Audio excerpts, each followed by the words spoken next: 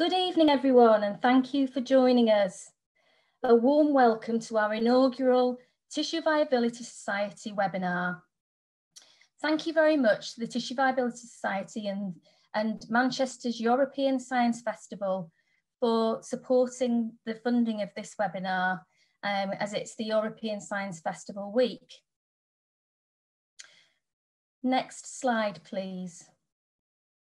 I'd like to introduce my colleagues, Dr. Ray Samariwo from the University of Cardiff, Dr. Melanie Stevens from the University of Salford, and Carol Barkley. We will all be presenting this evening. The webinar will consist of an exploration of how the Tissue Viability Society's seating guidelines have been implemented, some of the challenges, and some hints and tips for you in terms of how you might be able to overcome some of those challenges and implement these guidelines in practice. Don't forget that this is a question and answer webinar. So enter questions as you think of them, because it might be that if you don't put them in contemporaneously, that you forget a really important question that you'd like an answer to. And just to let you know, if you enjoy this evening, the webinar will be available on catch-up, so share the information with your friends and colleagues, and you'll be able to view it on YouTube, the TVS website, and Facebook Live. Okay, so let's start with the presentations, and we should have about 25 minutes for questions afterwards. Next slide, please. So this is just a little bit of a reminder for you. The NHS Improvement Organisation says that a pressure ulcer is localised damage to the skin and or the underlying tissue, usually over a bony prominence, or it can be related to a medical or other device. And we've seen quite a lot of that pressure damage during COVID-19 from masks, etc. Now, the pressure damage can result from either sustained pressure, so being in one position for too long, but it can also include shear, and shear is quite an important force when it comes to seating. The damage can also present itself as intact skin, like a category 1 or a deep tissue injury, or as an open ulcer, at categories 2 to 4 and unstageable. And one of the key characteristics of the development of pressure damage is the development of pain over a pressure ulcer site. Next slide, please. As you can see from here, we're looking at the pelvis from the front, and just wanted to point out to you the particular areas that you might be interested in terms of the bony structures in the pelvis and their relationship to seating and pressure ulceration. You'll see in particular the sacrum. Now, we're actually looking at the pelvis, as I say, from the front. So the sacrum is behind, is at the rear of our bodies. But that is an area that is the most common site for pressure ulceration to develop. And not just in seating, but just generally speaking. And the second most common site is heels.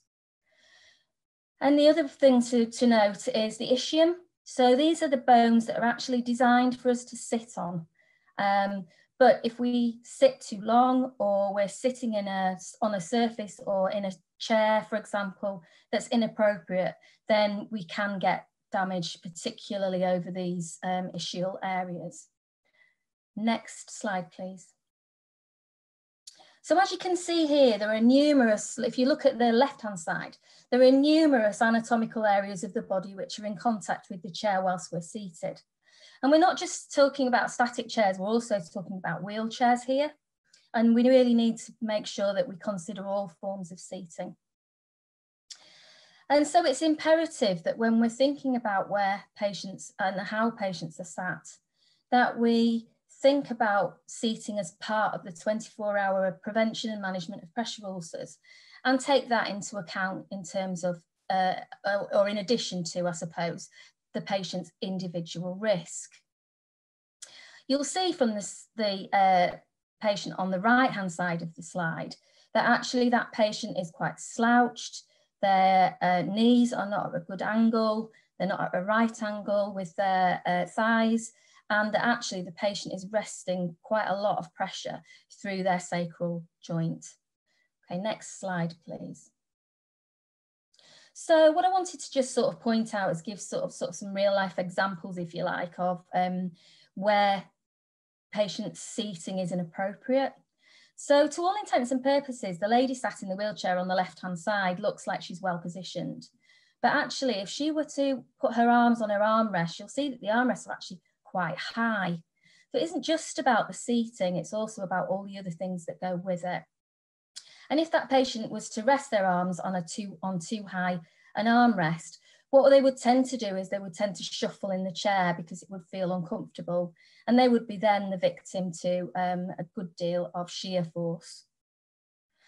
The lady on the right hand side, as you can see, there is a mile between her back and the back of the chair, and we know that in the current seating position, her legs are at a good right angle.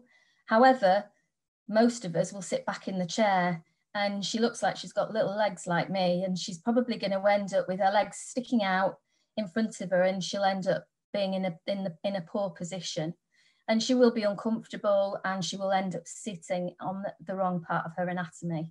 So it's really important that when you're looking at seats, particularly in places like care homes, where often the seats are all the same in the same lounge or a sort of area where people sit and converse, but actually we're not all the same size, and we really need to take that into account when we're considering seating. Next slide, please. So these are better examples. So you can see that these characters they've got good right angle at the leg, their feet are flat either on the foot plate of the wheelchair, the armrests are well positioned, and the gentleman in the chair is sat well back into the chair with his feet flat on the floor. Next slide, please. So, not wishing to get too melodramatic, but one of the consequences of not getting it right in terms of seating is that patients can develop severe pressure damage. And this is a picture of a category 4 wound, which will develop down to bone, muscle, tendon. There's a huge risk of infection, and in my experience as a tissue viability nurse, patients invariably die before category 4 pressure ulcers heal, so it does have a significant impact. Okay, so thank you for listening, and I'd like to hand you over to Carol Bartley. Thanks, Nikki. Tonight I'm going to focus on a couple of areas to consider in the seating assessment. And the couple of areas I'm looking at are the person and the chair or the cushion. So a key part of any seating assessment is the requirement to inform and educate the individual, the family member and carer about why the equipment is being provided, how to use and maintain that piece of equipment, and the potential impact of lifestyle on the prevention and management of pressure damage. So if we take a look at the person first, it's important to consider their diagnosis and relevant medical history, and this also includes pressure ulcer history. Their posture, so the presenting posture should be observed first, then this should be followed by a hands-on postural assessment. This involves palpating the bony prominences of the pelvis. For example, the ITs, the GTs, the ASIS at the front of the pelvis, and the sacrum at the back of the pelvis. So feel the ASIS to determine how level the pelvis is, because we know an oblique pelvis means that pressure is forced down on one of the ITs more than the other, and the pelvis needs to be level to ensure an even pressure distribution in sitting. So we know destructive postures over a period of time create more strain on the joints, which leads to pain, reduced flexibility, asymmetric postures and deformity, such as kyphosis, scoliosis, and trunk rotation. So think about the mobility. Can they walk at all? Are they able to move about? And how do they move about? What do they do all day? Are they sitting in the chair all day? What's their routine? And what do they want to achieve themselves? So ask about the person's continence as well. And does that person have incontinence issues? Incontinence can increase the risk of skin breakdown in the buttock area, the top of the buttock crease and the coccyx. And as well, very important is the person's own opinion of that piece of equipment. It's important for us to listen to their concerns and discuss them. It's all about collaboration with that person and getting it right first time. So when we go on to look at the chair or the cushion, if you do a Google search and you put in any words such as pressure cushion, pressure chair or wheelchair, it will reveal hundreds of different types of equipment that can be considered, and this can be a minefield. So when you're thinking about the type of chair or cushion, this very much depends on the results of your assessment and what information you've gained.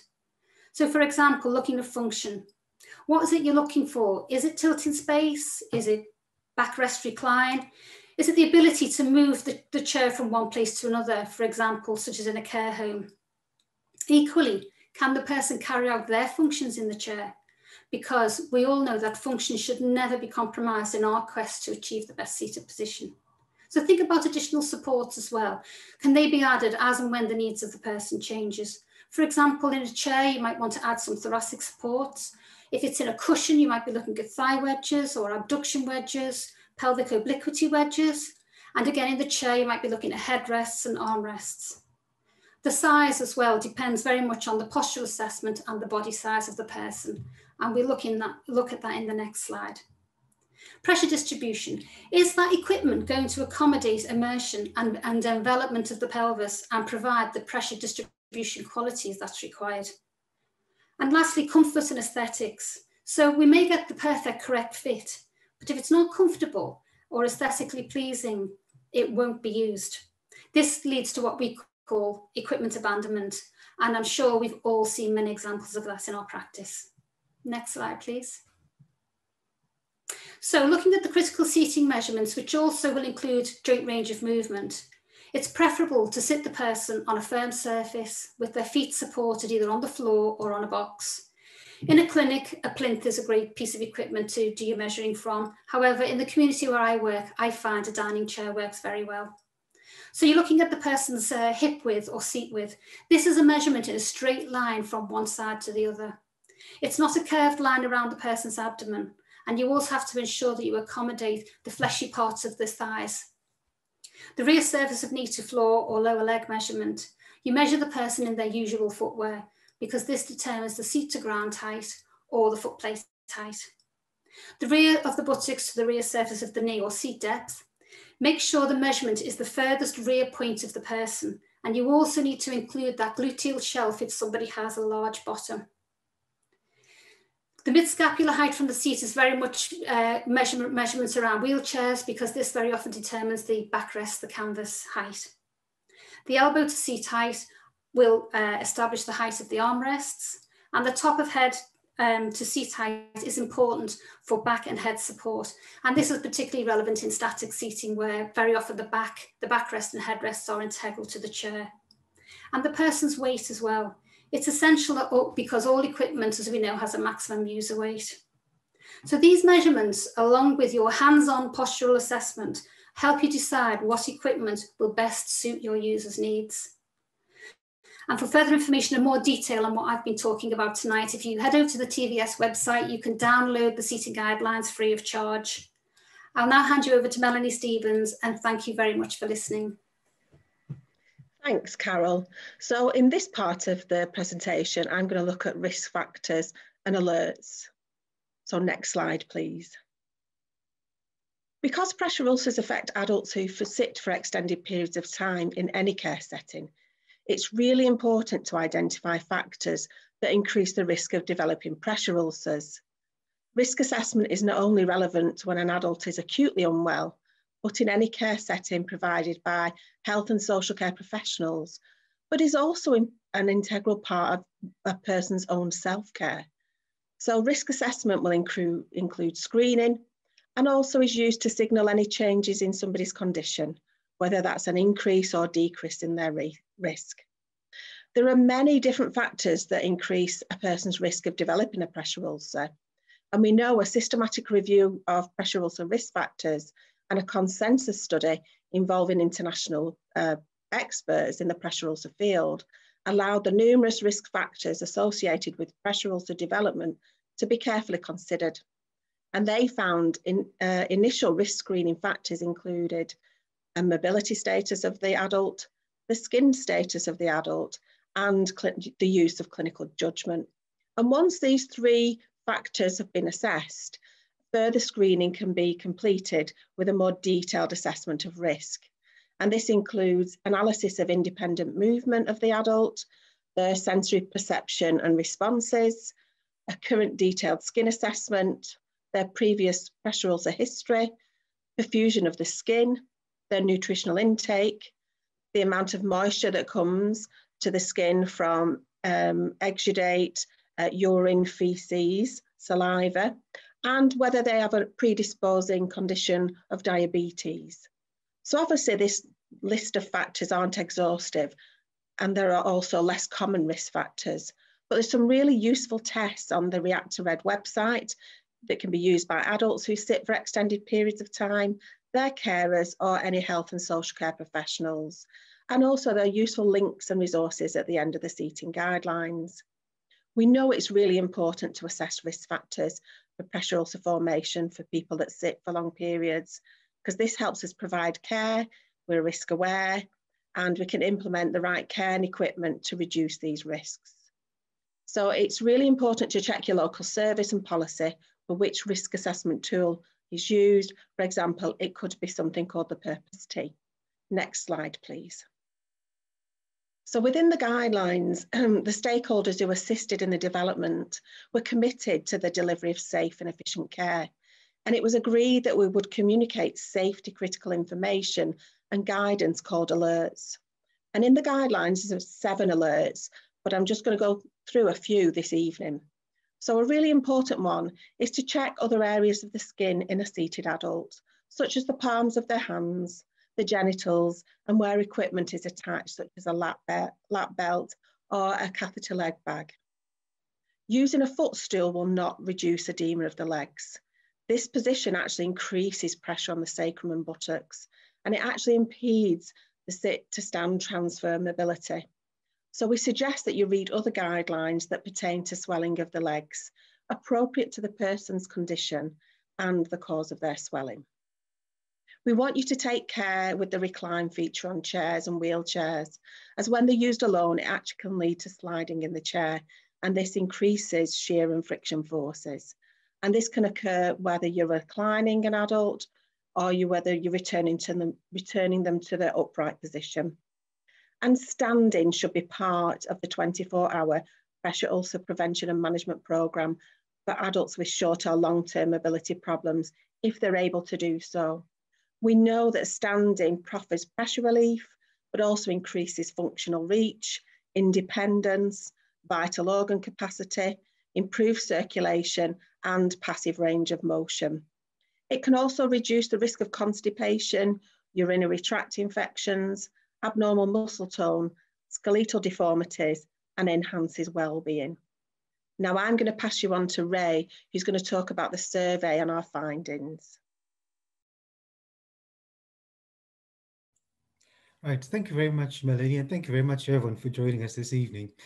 So I'm Ray. I'm going to be talking to you this evening about work we've done in terms of evaluating the Tissue Viability Society seating guidelines and how we think that theory can help with implementation.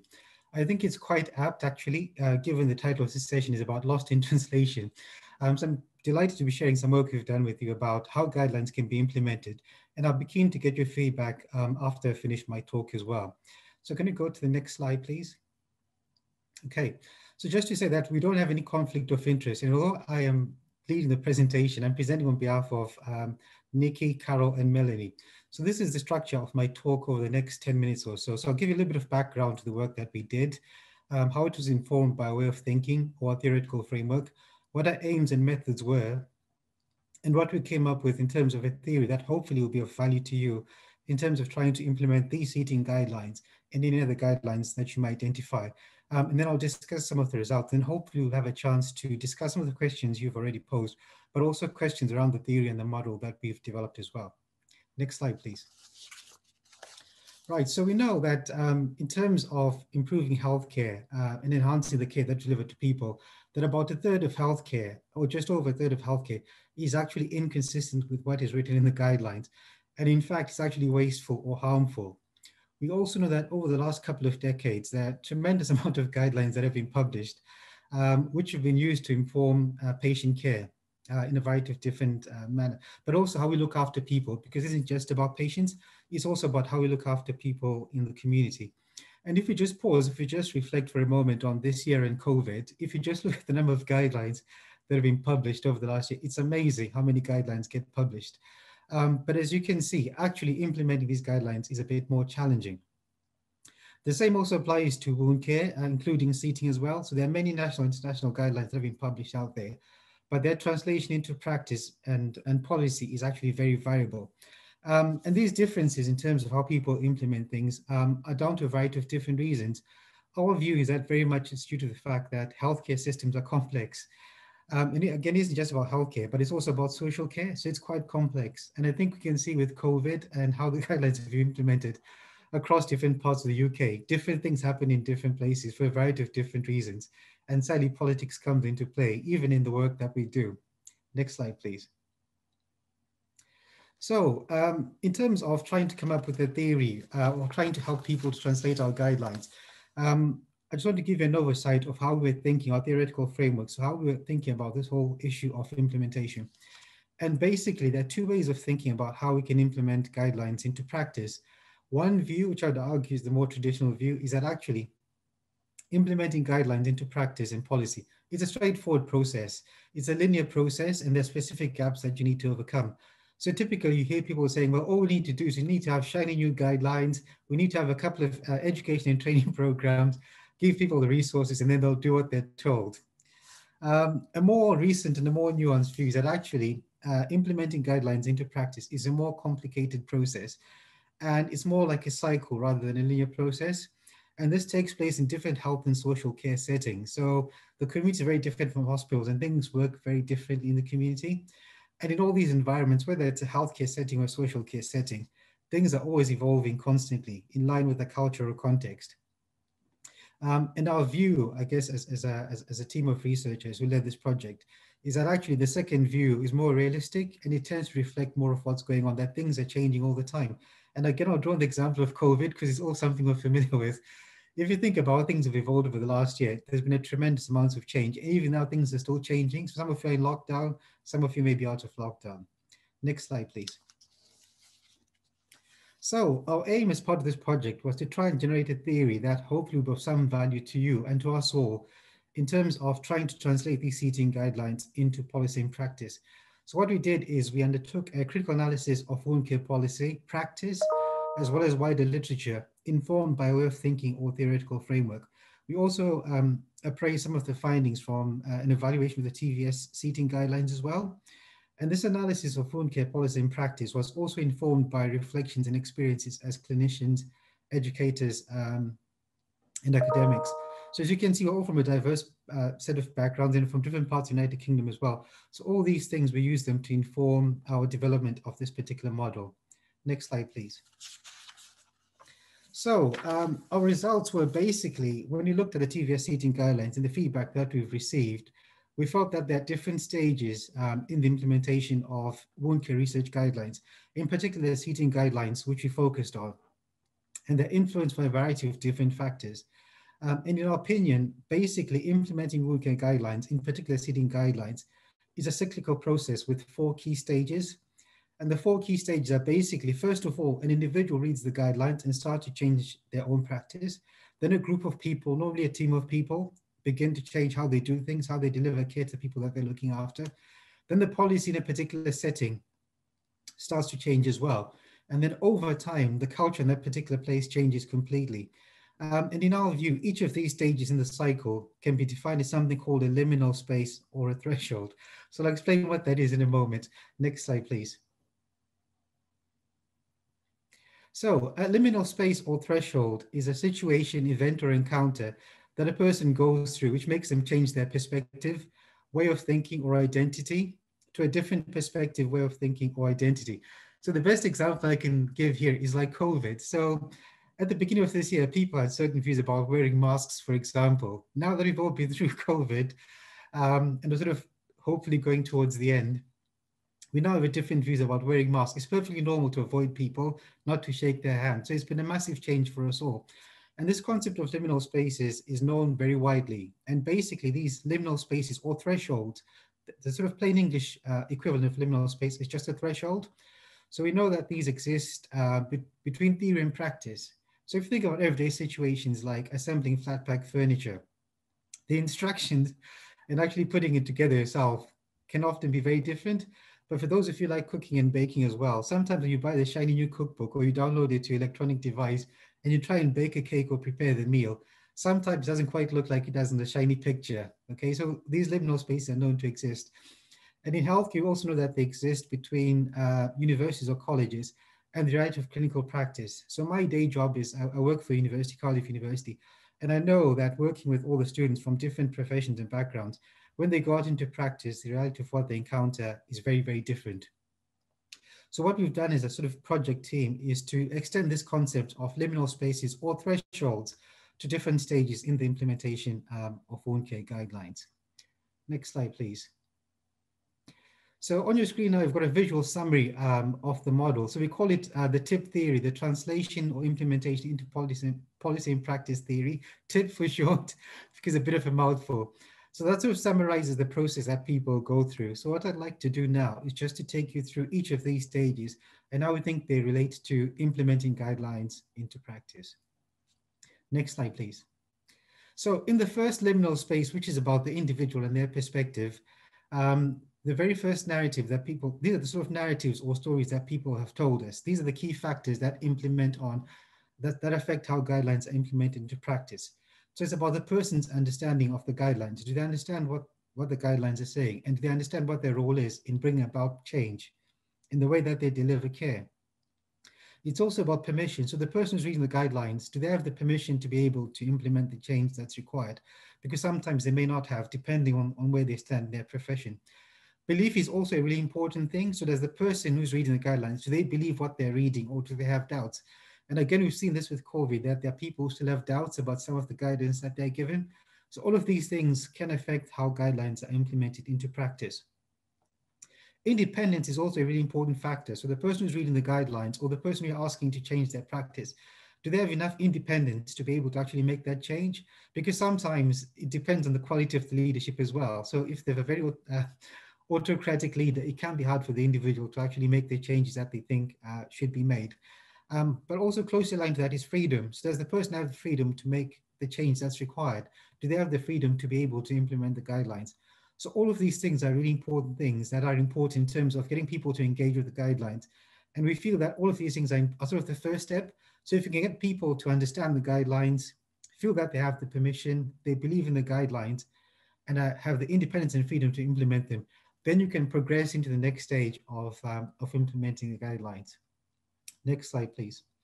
So the next step in the cycle we called what we do, and this is about what the team does. So once you've convinced the individual, it's about convincing the team. And this is about going from what one person thinks that they should do and what their role is to the roles and duties of the wider team as well. So it's shifting from what the person does to the duty of the whole team. So the collective of the team, what do they think is their duty? What is the know-how of the team? Because whatever team you belong to, all of you have different expertise. You all bring something slightly different to the team. So it's important to try and bring that together in terms of implementing the guidelines. It's also about what the team believes they do. So as a team, each team has its own sort of culture or values or beliefs. So what does that group of people believe is their role in terms of delivering care? And also where care is given. And I think that's important as well, because most guidelines, they can be a tendency to focus on hospitals, which is kind of an easy reach. But actually in the wider context, the majority of care that's delivered is delivered to people in the community. So are those guidelines going to be implemented to benefit people in their own homes? How might they be implemented to benefit people in residential homes or care homes, but also perhaps people receive care in GP settings? So we feel this is a very important second stage or threshold that you have to go through when you're trying to ensure that the guidelines actually bring about meaningful change in practice. Next slide, please. Then the third part of the cycle is where you get changes to policy. And these are the narratives or stories that people told us that when they were in this stage, they felt very much that they changed their entire documentation what they documented in their care plans were all linked directly to the guidelines. So there's a clear link between what's in the guidelines and what they're documenting. They're also using the guidelines to inform education and training. So we can't run away from education and training. It is really important. But obviously, once something is embedded in policy, you need to make sure everyone understands it and is able to implement it appropriately. But also the guidelines then began to influence quality assessment. So in terms of when people are reviewing the quality of care, they were referring to the guidelines and using those as the benchmark for ensuring that they consistently deliver the best possible care. Next slide, please. And then in the final step of our sort of cycle of implementing the guidelines, the key narratives that people reported to us is basically once they got to this stage, they were fairly confident that the care that they're delivering to the people that they're looking after across a variety of different settings was actually based on the guidelines, and they were monitoring that consistently. Also, personally, they say that in terms of their own professional development and revalidation, they're using the guidelines as the basis for their own reflections. So they're reflecting on their own practice and the extent to which they were drawing upon the guidelines to influence the care that they delivered to patients. In a few settings, they talked about the fact that they're undertaking quality improvement projects. So their particular focus in this case on improving the quality of seating, and they're using the recommendations from the guidelines as the sort of basis for their PDSA cycle, their Plan, Do, Study, Act cycles. So very much at this point, the guidelines were fully embedded in practice and were being used to drive forward the quality of care and the quality of seating that people receive to try and prevent them getting pressure ulcers. Next slide, please. So again, I just thought I'd bring us back to a summary of the model and the theory, just that you can see how it all ties together quite nicely. And I just wanted to pause for a moment just to give you a chance to have a look at the guidelines and to think about where you might be. Because one of the reasons why I was keen to present this to you today is to try and get your feedback about the model and sort of where you think you are and whether or not you think it's useful. But also after the webinar today, we will be sending out a survey. So we're very keen to get your feedback on how relevant you think this particular model might be and how useful you think it might be in terms of translating the seating guidelines, but also any other wound care related guidelines that are relevant to your own practice. Next slide, please. So to conclude, and I guess just to recap, our view as a project team is that implementing wound care guidelines like the seating guidelines is a cyclical process in which people go through different stages or liminal spaces or thresholds. So our recommendation is that people work in clinical practice or in the community, wherever you work, you make sure that if you're trying to implement guidelines into practice, you support people to move through the different stages or liminal spaces in order to ensure that the wound care related guidelines are actually embedded into practice. This is a theory and it's a model based on theory, and therefore we feel it needs to be further developed and tested in future research. And this is why we're keen to get your sort of feedback and thoughts on how you think the model works.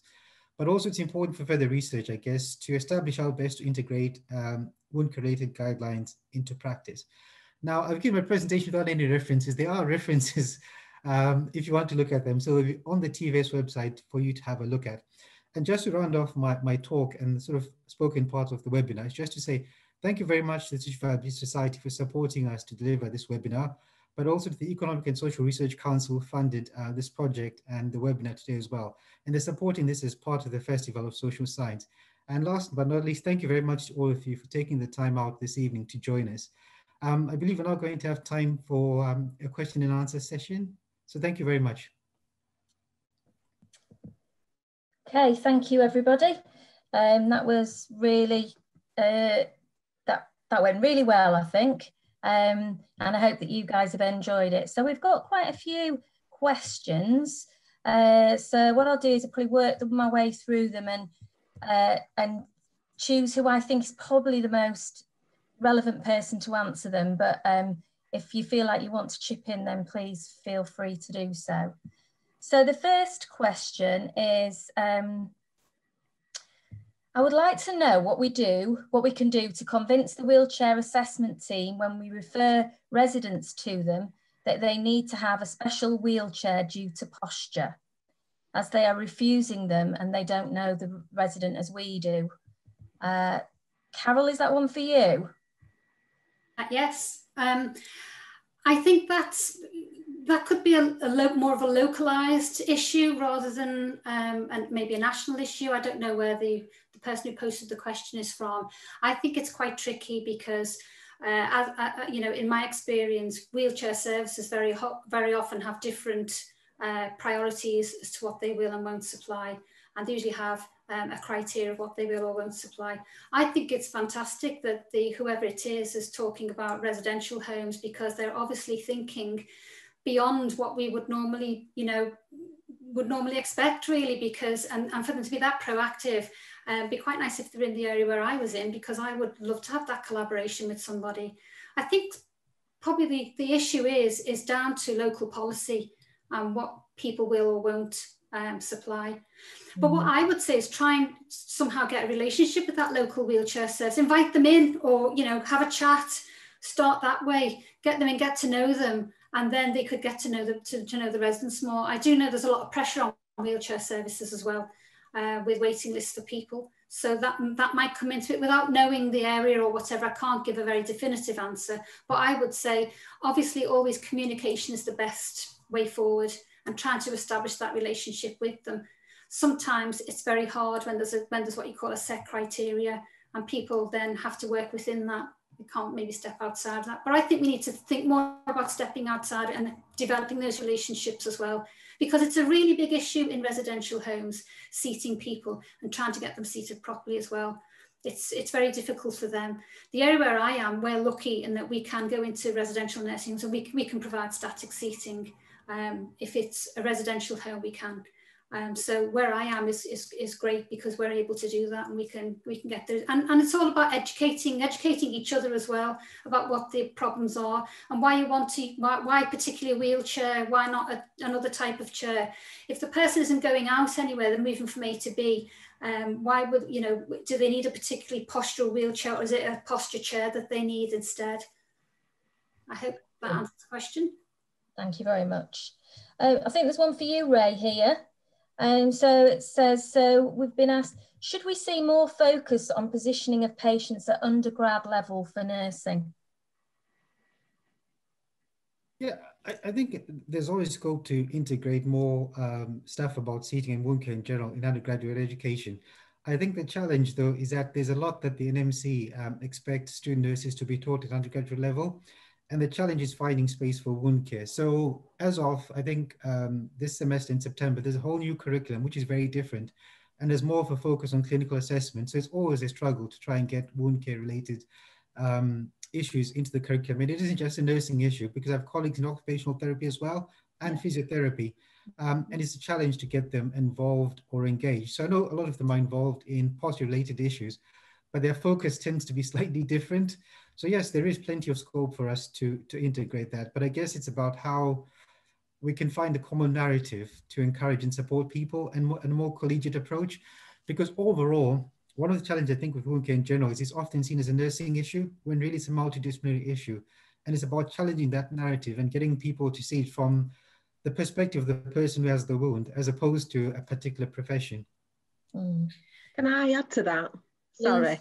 Yeah, can I just say that also that the wonderful thing about undergraduate programs is that it is a collaboration between the university and clinical practice. And many students have something called a portfolio, or a personal development record, or personal development plans. And therefore, if you're a clinician and you're a practice educator, an assessor, or a supervisor of a student, and sometimes if you know that you're working within an area where the patients or the adults that you care for require postural support, that they could write a goal in relation to learning more about postural alignment or postural support and the roles of the members of the interprofessional team. And I think that we all have that lovely responsibility for our students, don't we? In their development of all of this knowledge and skills. Yeah, very true. Well said. Can I just come in from the AHP point of view? I agree with what Melanie Ray has said, but I absolutely believe that there should be a module, at least one module in the undergraduate programme for every occupational therapy programme that actually looks at the fundamentals of seating and pressure management, because in my experience, I know that we have some brilliant OTs, and they haven't got the confidence with the seating, and they're brilliant in any other respect. It's because they haven't done the fundamentals. And if they have, and then they come out then into placement or they qualify, that they just have the confidence just to even start that process. And I think it's really important, and I think it should be in there, and it's definitely something that is occupational therapy related. I'm not sure about the physiotherapy program, but I do believe that they should too. It's important. You know, seating is so essential for all the people that we see. And when you look at the costs as well, with the pressure ulcers and the damage, you know, it's phenomenal amounts of money that could be saved by a whole collective of people as a team, like I say, not just relying on the nurses as well. Yeah, thank you. Okay, Carol, I think this is another one for you. Why do you feel that right angles at the knee is good? With shortened hamstrings, this could pull the person into posterior pelvic tilt. I don't necessarily think that right angles at the knees are good. You know, it depends on the person. And certainly if somebody's got tightened hamstrings, this is all part of the assessment. And this is why the assessment is so important. Because if somebody has got tightened hamstrings, there's definitely things you can do in a chair for that. For example, chamfer the cushion back to accommodate those hamstrings, so the person doesn't then come forward and sit in a posterior pelvic tilt. So I wouldn't necessarily say that, you know, it's important to be sitting at, because we know that anyway, to be sitting at a 90-90-90, because most people don't, and they can't hold that position for very long anyway, because you've got the effects of gravity and everything that are all working to pull us down anyway. And it's quite hard to keep that position. And as we know, we shuffle around and move around, so we don't sit very long in that position. So my own personal perspective is I don't particularly think it, you know, it's good for some people if they can manage it, but if that person can't manage it, it's about the assessment and making the necessary arrangements and requirements to accommodate that person and accommodate their postural asymmetries. And that includes contractures as well. Yeah, thank you very much. Okay, so I could possibly take this one, give you guys a rest. So the question is, have you noticed an increase in problems since COVID due to faster discharges taking place, resulting in patients being discharged to be nursed in bed rather than getting support at the point of discharge? Well, I think we can probably all contribute to this, but I'll make a start. So my background's in community nursing, and I think that it's become very clear, particularly during the second wave in our local area in the north, that that you know the pressure on the system is even greater than during the first wave, and as a result of that, there is, you know, necessarily the encouragement of people who don't need to be in hospital to get home as quickly as possible. So I suppose that's a challenge that we have to face. And as a result of that, and something that I've experienced often in working in a community setting, is that you sometimes have to pick up the requirements of that patient once they're home. And whilst that's not ideal, I think it's just a fact of, you know, of life. And it's happened, you know, for a long time in terms of poor discharges and things into community settings. But I think what I hope has probably been demonstrated through this webinar is the actual absolute value of all working together as a MDT to support patients at the point of discharge, to liaise with your local physio and your local OT, to ensure that the GP is aware of the status of the patient on discharge, and to you know, get to do the initial assessments as quickly as possible, but as well as possible, in order that you can avoid as much risk in terms of pressure damage. Anybody else want to say anything on that one? Or can I just say something about community as well, being in the community myself? Yeah, I'm finding as well, some of the people that I'm seeing, there's quite a number of people with moisture lesions. I haven't seen that many people before, and it's very difficult then to try and work with getting that person sitting out. So I have been working with TVNs and district nurses as well, and with families, because what I found is families have been absolutely fantastic in trying to work with us and trying to understand the difficulties, as well as them looking after their loved ones and the stress that they're under too. So it's really, I think it's really important, like you said, that for me as an OT, if anybody has any pressure damage, I will immediately go and see who the doctor is, contact the district nurse and try and have a chat with them and work together with them. Yeah, thank you. Melanie, can you answer this one? Do you feel that services are generally too passive when considering seating provision due to financial implications, whereas if seating was more readily provided, perhaps longer term problems could be resolved? I think it's a mixture of things, isn't it? I think most things in health and social care, they don't sit in splendid isolation. There are many different constructs. And I think the liminal spaces theory fits that bill, that we all have a professional responsibility and a personal one if you are an individual who remains seated for extended periods of time, that we all have that responsibility to, you know, be involved in care. You know, we think about person-centred care and the NHS long-term plan or King's Fund or Nuffield Trust. There's lots of documents out there that we're all party to that. And then we move from our personal responsibilities to the second liminal space, which is then about working with others. That this requires an interprofessional team. And to me, it moves from multidisciplinary working into professional working, is learning from, with and about each other to improve care for others or improve services for others. And then that becomes part of policy and practice and education, which then continues on and leads to that reflection for revalidation as part of that growth. So it's that, if anybody has read the work of Patricia Benner, it's moving from novice to expert, but moving back to novice again on regular occasions, this cyclical process. So I think it's many social constructs. I think we can't just blame it on one thing or consider it from one point of view. And that's why it's so important. I think from all the speakers this evening, we've all talked about, if you learn more about other professions and their role in pressure ulcer prevention and management, from seating and posture, we actually improve our knowledge and our skill set. So we blur our boundaries and improve the care and services we deliver. I hope that answers things. I think, can I just add something to that as well, in terms of finances and things like that, that you know, there is a responsibility around that, and legally we can't have a blanket policy that says we can't supply something because there isn't any money for it anyway. And I think we need to be mindful of that. And sometimes it's difficult for us as practitioners when there is a sort of an unwritten, we don't supply, we don't do this or we don't do that.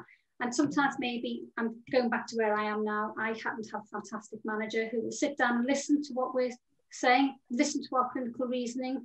And if we get our clinical reasoning right, they're very happy to support it. So, but I do understand that it is difficult in some places. And I've worked in places as well where we don't supply those.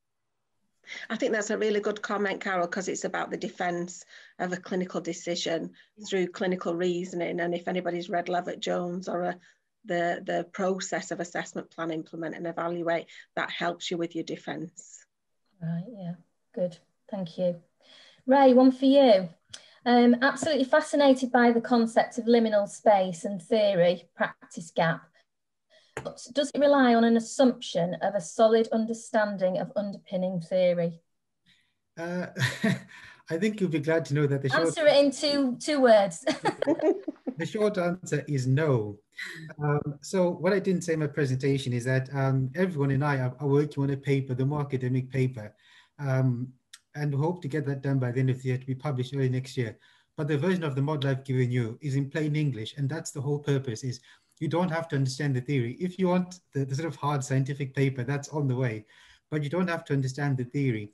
The reason why we put together the sort of tip model and theory was just to help everyone to understand how you can try and overcome some of these barriers. Because I noticed in the chat, quite a few people have referred to the barriers that exist in clinical practice. So it's about trying to understand, I guess, why people can resist guidelines. So I'm just going to use the example of the first liminal space. So what happens normally is You're shining your guidelines. You say to people, implement the guidelines. And automatically everyone's ego goes up. Who are you telling me to do this? Where's the evidence? I don't believe your evidence. I don't care about your evidence. But if you have this sort of theory, which is just basically a way of thinking, then perhaps you can approach people in a different way and say, for example, oh, Nikki, I noticed you do a lot of good work around wound care. What do you think about the guidelines? Is there anything there for you? So it's about trying to help you to win people around. And I think that's the most effective way. I know there are other levers that we can implement, like forcing people or making them go to education and training. But if you want lasting change, it's about winning people. And the key often is just about getting people to understand first of all, what they can do, how it might make things easier for them, and how they can contribute to patient care. Because everyone, no matter how good or bad they are, wants to do their best for the patients. It's about trying to give them a positive message, I guess, showing them what they can do and just having that discussion, because often people just dismiss the guidelines without actually reading them. But also there are people with certain views about different types of evidence. So it's just about trying to find a way in that doesn't bring up their ego and then trying to get them to negotiate that. I do appreciate it's easy for me to say that because we have different characters and different egos that we have to manage. But no, you don't have to understand that in ping theory. It was just a useful frame of reference, I think, that we all felt could help you in terms of trying to overcome some of these barriers. It's about trying to win the individuals. So if you're in this sort of situation, I guess, try and pick off individual people and try and persuade them. And then you get other people on board. And then hopefully it snowballs a little bit further down the process. Thank you. Carol, and a really practical one here. Yes. I was wondering, when measuring for appropriate seating, I've been advised 1 to 2 inches or 2 finger widths on either side of the hips and seat depth. Is this correct? Yes, it is, by and large. It's not an exact science. Again, what I want to emphasize is the importance of that assessment of the person, and it's a very individual assessment. So, and try and get away from the idea that, oh, everyone should have this or that. It very much depends on the person that you are seeing. But yes, as a general rule, if I'm doing a seating assessment, I just make sure that I can get my hands down the side of the chair, either side of the person's hips. And when it comes to the popliteal area, make sure, yeah, there's probably 2 finger width between the back of the seat cushion and the popliteal area to prevent any pressure in that area, because there's nerves running in the back of that area as well. So the person could then suffer with things like, pins and needles and that kind of thing. The leg might go numb. So it's really important. So yes, I would say to that person, whoever asked that question, that's a good question. Yeah, and just remember, it's an individual. It's the individual as well that you're looking at. Okay, thank you. Melanie, as a student, I do tend to feel that repositioning tends to fall to the healthcare assistants on the wards. And it's often healthcare assistants who check the skin and pressure areas more than the nurses, which I think is wrong, as it is fundamental in nursing. What's your view on that? I understand the complexities of the world that we live in clinical practice, and I started my nursing career as a healthcare assistant, and also understand the importance of their role and also their willingness to develop knowledge and skills. So therefore, actually skin assessment, the ability to assess somebody's skin and then report it, is the role of the healthcare assistant. And then it's the role of the registrant to then do something about that in conversation with the patient and the healthcare assistant, so they can work collaboratively together. So to me, it's a fundamental skill of everybody. You know, it should be doctors, nurses, physios, OTs, the patient, the carers. And therefore, I having been a healthcare assistant and also now as a registrant, I think it's everybody's business. And I do understand that on a busy unit, a busy ward, that healthcare assistants will check the skin. But as long as they're checking it correctly and they've been assessed as competent to do so and are reporting it and recording it correctly, then I can't see an issue with that, because I would teach my patients to assess their own skin, because I want to empower them to have that knowledge and skills. It's about identification and then obviously escalating concerns. Yeah. Okay, thank you. So I think we've got time for a couple more questions. Any questions that we don't get to this evening, we'll be able to respond to those on the TVS website, but we'll hopefully get through a couple more. So Ray, how do you suggest that clinicians are supported to move through the different stages of liminal spaces to ensure that guidelines can be embedded in practice? And then there's a second bit about interpretation being very objective and personality factors and things, which I think you've probably already covered. But how do you think we can support people to move through those spaces? Yeah, so I think there are a variety of different steps that you can take. I think the first thing is identifying key people who you think are sort of easy wins, so people who can get on board. I think we also agree that it's good to have a champion, so a local champion who champion the cause and try and drive change forward. And that doesn't necessarily always have to be a healthcare professional, it can be a support worker.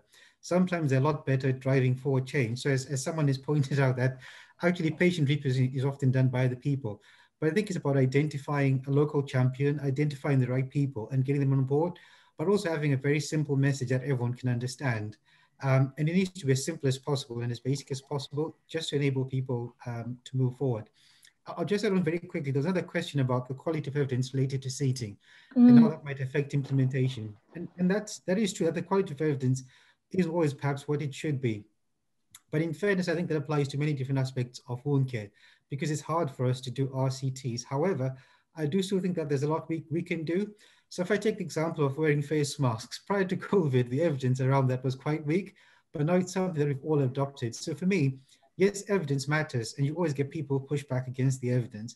But for the majority of people, it's about breaking it down to a very simple narrative about what they can do. So in terms of practical steps, I think one, identify key people who you can get on your side. Two, have a local champion who can support the implementation of the guidelines, and have a very simple and succinct message for everyone that they can take forward about what they can do practically. And the simpler, the better, I think. Can I also add that sometimes it's very important to make people feel valued, that when you're actually implementing something, their feedback, their evaluations are really valued. And I think Ray made reference to that. It's about asking people how to, how they think they could implement the guidelines within their clinical area or for their own care, if it's for an adult who's self-caring. And I know from my past experience as a tissue viability nurse, I often went to evaluate products on wards that weren't perhaps performing as well as others. It wasn't the most outstanding ward, because what I wanted to do is increase motivation and improve worthness. We all want to have meaning and purpose. And I know our OT colleagues, that is the focus of everything that you do. And therefore it's transferring those wonderful skills that OTs do day in, day out, and nurses, good leaders, into wards, departments, and with adults to make changes, so they move through the liminal spaces. Okay, thank you. Just come back in a minute, Carol. For seating assessment, how do the 2 dimensions shown on the slide cover assessment of rotation at the pelvis or shoulder girdle? They don't. On the slide I've done there tonight, we've had time limitations tonight, so it's a real sort of basic overview. Certainly if I'm doing, there's lots of other models that you can use as well that would incorporate that. Or for me, it's about getting that information down, not about what model or picture I use, it's just making sure that I have that information written down. So I would very often just write, if it was rotation, how many centimetres forward, or if it was a pelvic obliquity, how many centimetres down or up on left or right. I wouldn't particularly have a diagram for every single one, but we all learn differently. And for the people that are very visual learners, then models and things that you can use, they are relevant, but I haven't shown one particularly for rotation, because I could have commandeered the whole of the evening. Yeah. And believers, she could. Yeah, could. Right, okay, so that's the end of the questions. Thank you ever so much, everyone, for taking part in this webinar and for all your questions. And we're sorry if we didn't get to yours, but we will endeavour to respond separately after the webinar's completed. If you found it useful, spread the news and let your friends and colleagues know about this webinar, that they can watch it on catch up. And don't forget to complete the post-webinar survey. Good evening, everybody. Take care, stay safe. Bye. Bye.